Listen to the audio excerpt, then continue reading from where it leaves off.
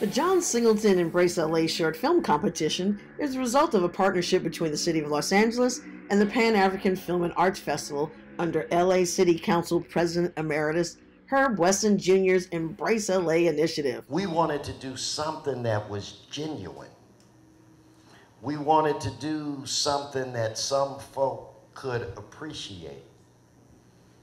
And it was my son who said, government's most important responsibility is to create opportunities so that people can create their own opportunities.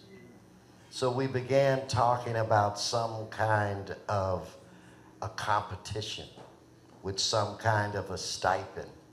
And then we went to Babu and Sherri, and they put together a phenomenal competition. And I want to ask you to give both of them another round of applause. It's designed to honor Singleton's cinematic legacy while simultaneously celebrating his unapologetic approach to filmmaking. 3 talented submission winners were chosen to receive $20,000 each for the production and completion of a live-action narrative short film based on their submitted screenplay. Collectively, we are excited to premiere the winning filmmakers' artistry and shine a light on their continuing creative content journey. Let's take a look at that process. Hi, my name is Chelsea Hicks, and I am one of the winners of the John Singleton Embrace LA short film competition, and my film is Contraband. I'm Genesis Scott. I'm Brandon Hammond. And we are the creators of Amaru. Hey, what's up everybody? It's TJ Ali, the writer and producer of the short film The Lifted, and I'm incredibly excited and grateful for the City of LA, the Pan-African Film Festival, as well as the John Singleton Embrace LA short film competition.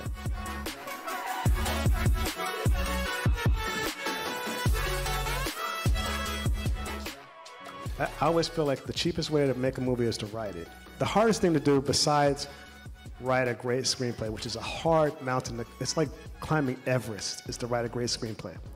And the second hardest thing to do, the next mountain to climb, is to get somebody to actually read your thing.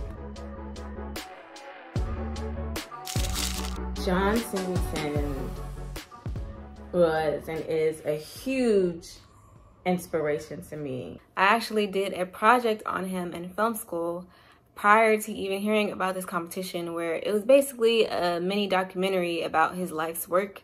And so it is definitely a full circle moment for me to be able to win a competition in honor of his legacy. The first movie that I kind of really saw in the theaters that I can recall was Boys in the Hood. You know, for me, I almost ask, how can John Singleton not be an inspiration? If you're a young Black filmmaker, you know, I think about just the types of stories that he told, unapologetically Black stories. He loved to represent his city. You know, obviously, Boys in the Hood is, you know, it was the first time I felt there was a realistic portrayal of that particular neighborhood. Either they don't know, don't show, or don't care about what's going on in the hood. We had the privilege of watching interviews where he talked about doing Boys in the Hood, and he talked about them wanting to get another director. They were testing me. They were saying, you know, hey, what if we tell you we want to buy your script and get somebody else to direct it? And I said, well, we have to end this meeting right now. And they're like, oh, you know.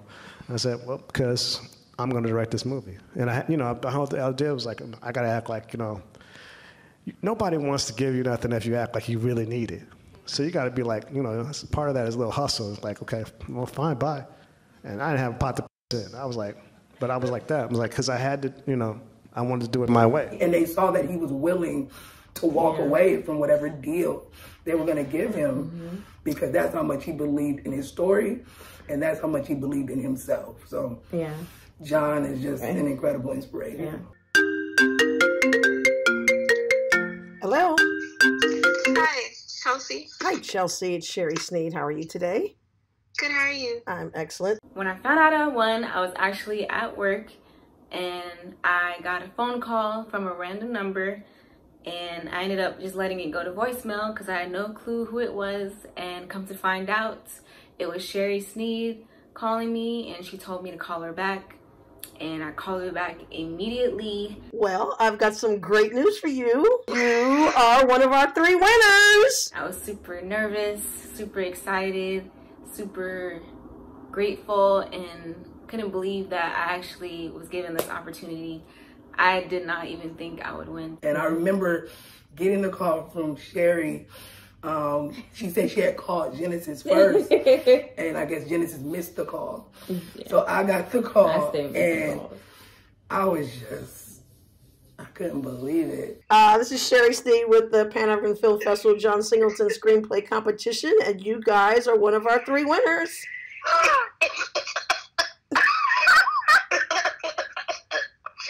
I am just, wow, oh my gosh. I'm shaking right now. I got a call from Miss Sherri Sneed and the Pan-African Film Festival that basically said, hey, you were in our top 10 and your script scored pretty well and a winner dropped out. So what are you doing with your life? Where are you? So I'm definitely in the headspace of wanting and having the team that I can put together to produce a really wonderful, strong film.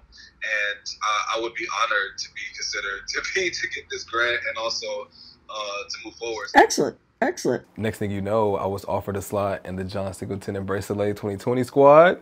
So yeah, part of my testimony is that I was in the top 10 in February 2020 and I lost. And I think that what's beautiful about that message is the fact that the person that I was maybe creatively, personally, emotionally at that time probably wasn't ready for this, you know? And then a pandemic happens, a year and a half goes by, and I get this incredible honor in honor of John Singleton.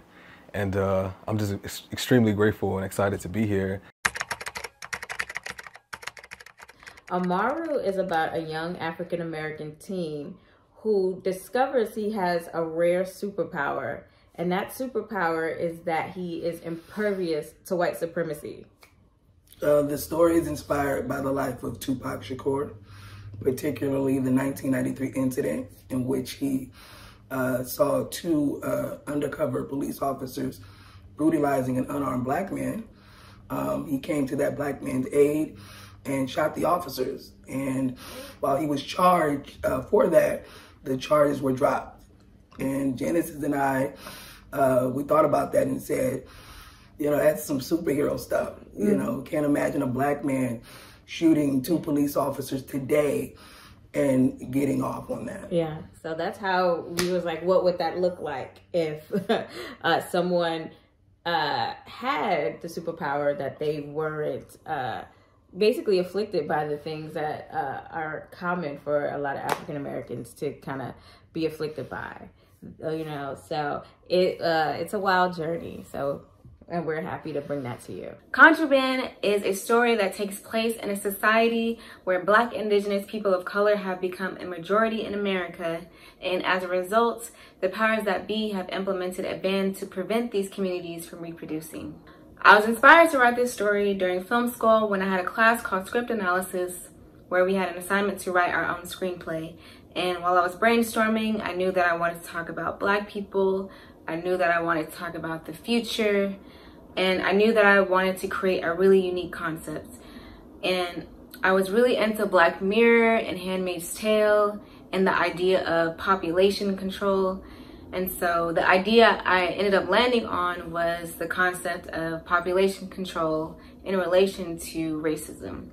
Because I had come across a statistic that white people are becoming a minority in America. And I was also pulling from the history of sterilization against Black women to inspire the tales. The horrific exposure of forced hysterectomies at an ICE jail in Georgia has forced a reckoning with the U.S.'s long history of sterilizations, particularly of Black, brown, poor, and disabled people. Mississippi appendectomies became a nickname for unnecessary hysterectomies on Black women. Doctors arbitrarily sterilized patients they deemed unfit to reproduce, and the eugenics laws at the time allowed it. So the question I ended up asking myself is, if white people felt a threat to their power as a result of their population numbers declining, how would they respond? And my answer to that was, well, they would just stop BIPOC people from reproducing. And thus, Contraband was born. My dad, he owns a barbershop in Chicago. So growing up, I got to see and hear the stories of different types of Black folks who are really incredible and moving and shaking and struggling and having incredible stories. And today, my dad often expresses his discomfort with the fact that generationally, the OGs right now and the millennials, we're not really on the same page. And it was really important for me to write a story that not only uplifted women, but also showed that generational gapping being connected, right? So you see these women who are our elders seeing a young woman in peril, and they decide to say, well, one of them decides to say, I'm not going to allow what I know is gonna happen to happen. And I think that is a message that we can all connect with, right? Like, when you see something, say something. Often men are our superheroes and women aren't necessarily at the forefront. And so once I started to hear these stories about my female and women friends having these experiences, I was like, yo, where we at? Fellas, where we at? Why aren't we showing up and using our voice, using our art, and using our voices to help and make a difference? As a writer and as an artist, I've learned that I have a duty and a responsibility to use my voice for social impact. And also, it's our responsibility to check on each other. It's our responsibility to extend grace. It's a part of our responsibility to remind each other that we are all superheroes and we can all extend our love and our support to our loved ones. So shout out to the aunties, shout out to Black women who are always saving the day, shout out to women, and shout out to anyone who has felt marginalized and unheard. February of 2020, the Filmmakers Summit, curated with seasoned professionals in entertainment, provided the winners practical business and creative advice through a variety of presentations and workshops. The John Singleton Summit was truly inspiring and priceless. I cannot put a value on getting to hear from so many Black people in different aspects and different spaces and different departments in this industry. And it's a reminder that diversity is not just in front of the camera, it is behind the camera. And I think just being surrounded by fellow creatives does something to you. It does something to your creative muscle. It makes you want to get better. It makes you want to help. You constantly are thinking about ways to improve your own self. And it truly was life-changing having to speak with these advisors, Black women. I love Black women, to get to speak to them and hear what they felt about our scripts and improve on our scripts, to see the dedication and level of people pouring into our work. That's going to change. It has changed me and it will continue to change me. I always say people love to tell young creatives, go out and do it, just do it, just do it. But no one's putting the coins behind it. No one's putting the tools. No one's giving us the resources. And this filmmaking program is doing exactly that. All right, day one. How you feeling? I'm feeling everything. Okay. Every single thing. I haven't slept yet, and but I'm excited. I'm nervous. I'm honored. I'm happy. I'm everything. First day, how you feeling? I'm nervous. You nervous? What did I tell you? What are you? I'm a filmmaker. That's right. That's right. The team is on lock. The team is excited. The team is here. Excellent. We're gonna make movie magic. Excellent. Shout out to PAFF. There you got go. it. Taking this project from script to screen was definitely no easy feat. There were a lot of tears shed, a lot of laughs had, a lot of long nights, a lot of sleepless nights, a lot of money spent. It was challenging. You know, I want to be honest about that. It was challenging. You know, there were a lot of hiccups. You know, number one, the pandemic. We won this right before the pandemic. Yeah, before the world changed. Like, you know, You get a call in August 2021. You have to turn the film in by January 1. You don't really have much time. You know, and that gave me a couple panic attacks, if I'm being honest. My roommate, shout out to Trey, is also my casting director.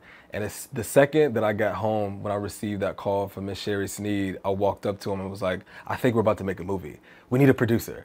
And from there, it was just like the pieces of a puzzle just kind of came together. I'm so happy happy to have y'all here. And I know we can't do hands, but I want everyone to put their hands in. Yes. And I want you, when I say 3, I want you to say, smiles are sunshine for the soul, okay? 1, 2, 3. Smiles are sunshine for the soul. All right, go team. Let's get to work. Being on sets was a little crazy because my story was a tad complicated. Hey, let's go with some real sounds. Got you a camera. Seating. I brought with like 1 marker. We are brother. I had a lot of shots to get in there. Shout out to Steadicam, because without Steadicam, I don't think we would have been able to have half of the shots that we got. Honestly, our cast was amazing, impeccable. Yeah. So understanding, so patient, and so good. Amazing. Like, it's like a lot of times, especially because of like all this stuff that was happening, we would often run like down to the wire, and then some of the cast would be like, look, we know it, we got it, we can get it for you. Yes. 1 take. I definitely was feeling the pressure each day, just trying to get through scenes, especially as a first-time director, was very difficult. Having Shayla Raquel jump on this board as our director, having Sarah Garth jump down as our DP, Trey as my casting director, Cameron Wood as our first AD, and Jace Barron as my co-producer, like the Avengers were assembled. And we were like, okay, we got a month of pre-production, and we have to jump into production in the month of November to immediately jump into post. And I'm incredibly grateful that these people flew in from the DMV. I have my makeup and hair artist who I've been friends with since high school. She flew in from Chicago. A really good friend of mine from high school flew in from Atlanta.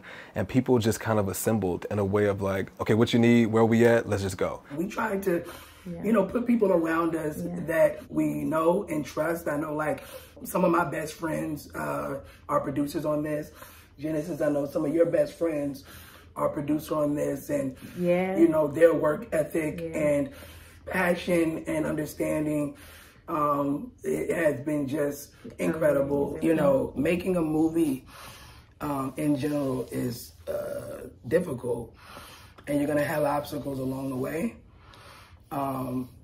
But if you have the right people around you, you can get through it. Despite all the challenges, there were many beautiful lessons along the way. And I feel just really inspired by all the people that I was surrounded by, all of the very talented cast and crew that was a part of this team. I'm just glad we were able to do it, and even do it during a pandemic, and everybody was healthy. Everybody made it to set safely, and that was most important for me.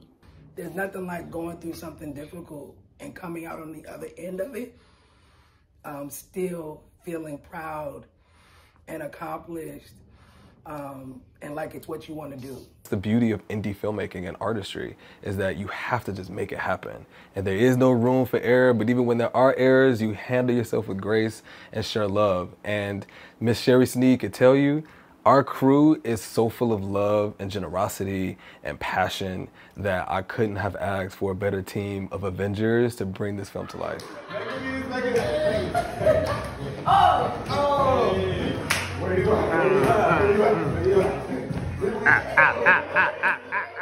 I feel like maybe the most important aspect of making a film is your team. Who do you have around you?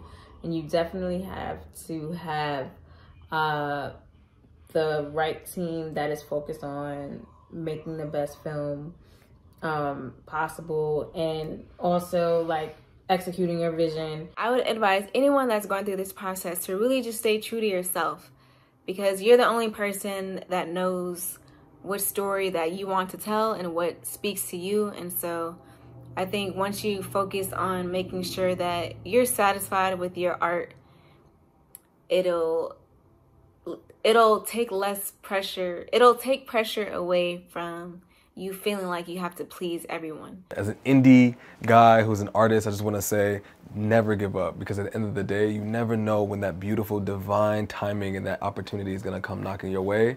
You just got to be ready. Do the work, be humble, be grateful, smile, and always remember, we're not in this alone. It's a wrap!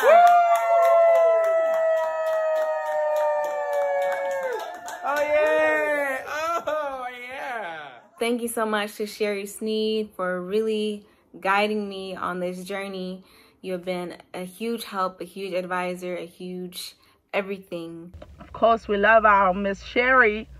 Miss Sherri, just, you know, jokes aside, we love Miss Sherri, but just the care and the love that she has for us as filmmakers and how much she wants us to succeed. And you can see it in like who she orchestrated come talk to us and making sure that all aspects of that summit was covered, accommodation, food. Oh, we ate good. She's been an advocate, a mentor, and advisor.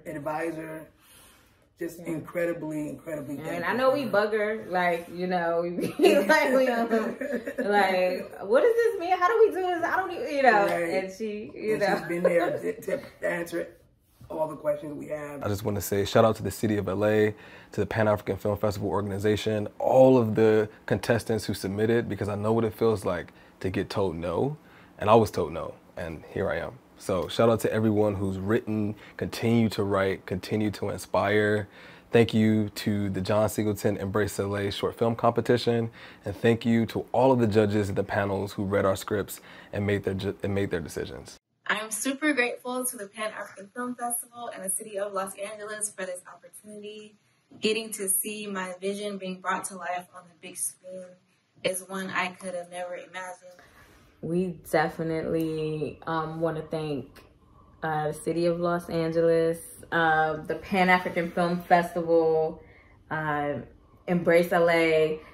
We want to thank them for supporting emerging Black filmmakers who, you know, a lot of times they have the talent but may not get the recognition, and really highlighting that. And also me as a Black woman getting this opportunity, it just means so much. To John Singleton's family, it has been an honor to follow in his cinematic footsteps, and I hope that after seeing this project, you are proud of what we created in honor of his legacy, and I'm super grateful to be here. On behalf of John Singleton and his cinematic legacy, he would be amazingly proud. I've always approached motion pictures from a standpoint, and maybe I've been naive, that I'm trying to make films that will inspire me to make more films, you know. So I'm not walking through the work. I'm trying to make films that that I'm very passionate about, that hopefully in creating these pictures, I can inspire other people to be passionate about my work.